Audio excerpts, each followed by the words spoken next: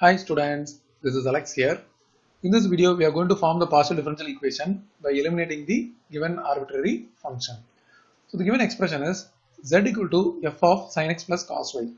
So here we find number of arbitrary function equal to 1 and that is nothing but f.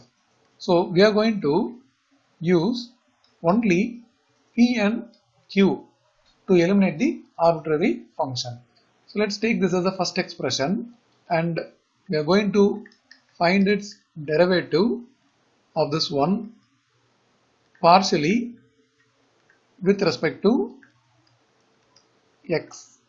So this will be dou z by dou x equal to f derivative is f dash and all the terms should be written as it is.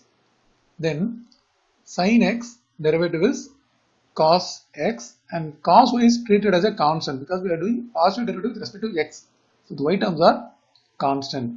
So let's keep this as the second expression.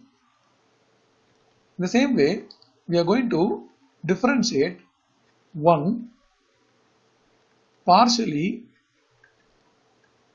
with respect to y.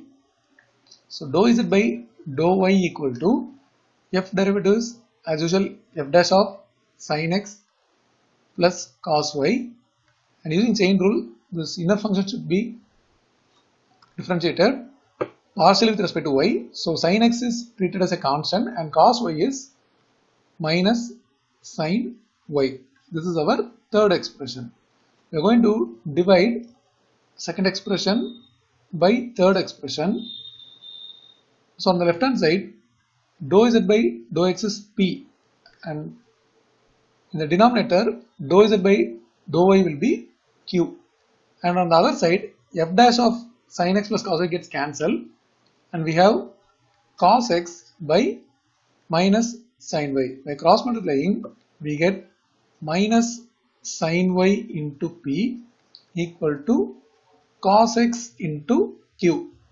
By taking this term to the other side, we have sin y p plus cos x q equal to 0.